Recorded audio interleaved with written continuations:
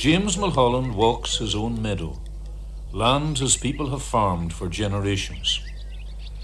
From Killishandra and Butler's Bridge to Lispellaw and Enniskillen, the map of Ireland is a filigree pattern of blues and greens, as whorled and as intricate as any design in the Book of Kells.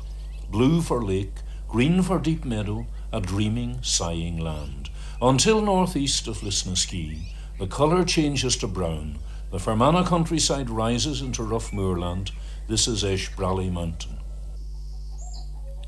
There were 10 children in the Mullholland family. 4 of them went out into the big world.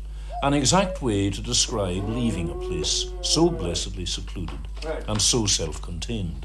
6 stayed in the home place. 4 brothers, Daniel, the youngest, Frank, James and John. 2 sisters, Mary and Margaret. Strong, quiet people whose hearts are bound closely to the homestead, the land around it, and the fruits of that land, which are not, as you will see, confined absolutely to the conventional farm produce.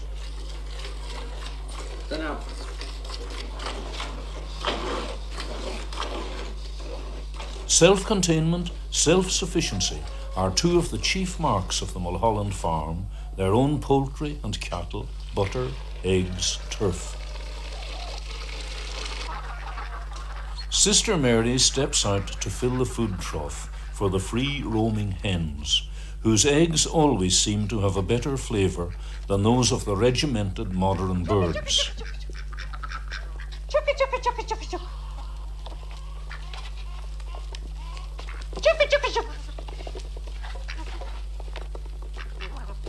No glittering newfangled machinery here, nor is the absence felt as any deprivation.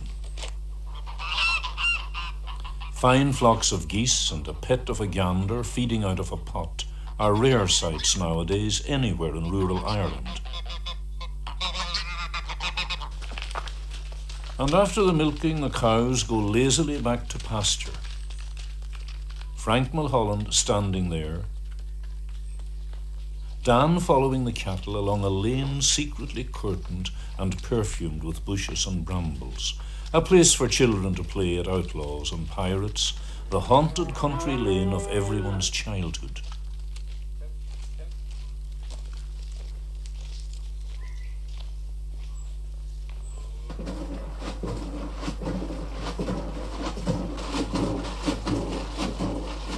And good currant bread and home-churned butter with beads of crystal bubbles glimmering on it were all part of that rural childhood if you were country-reared or lucky enough to have relations in rural places.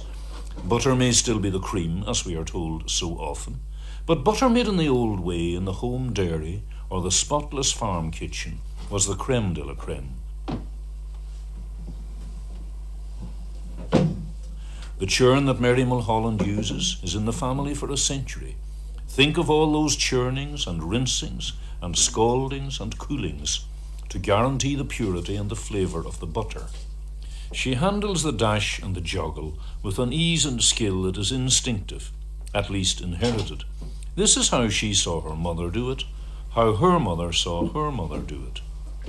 And every expert woman at the churn, like every good ballad singer, develops special personal skills, little touches, variations, grace notes.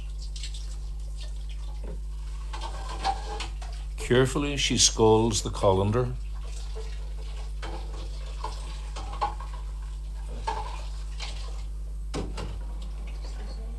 collects the floating butter, drains off the buttermilk,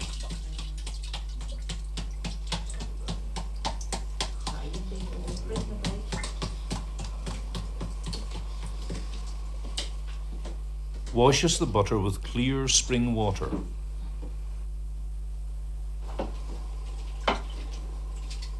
moulds the fragments into unity with the joggle,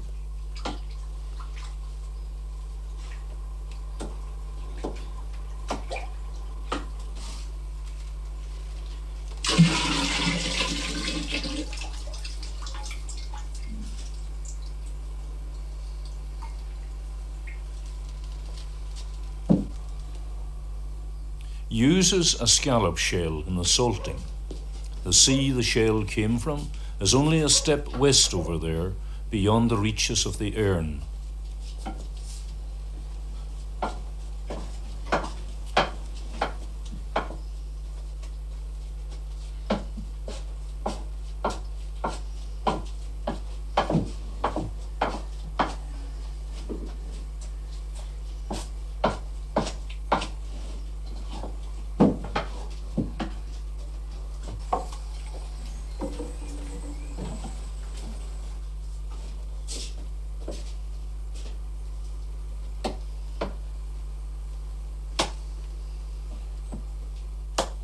Mary shapes the pats of butter by hand on a breadboard.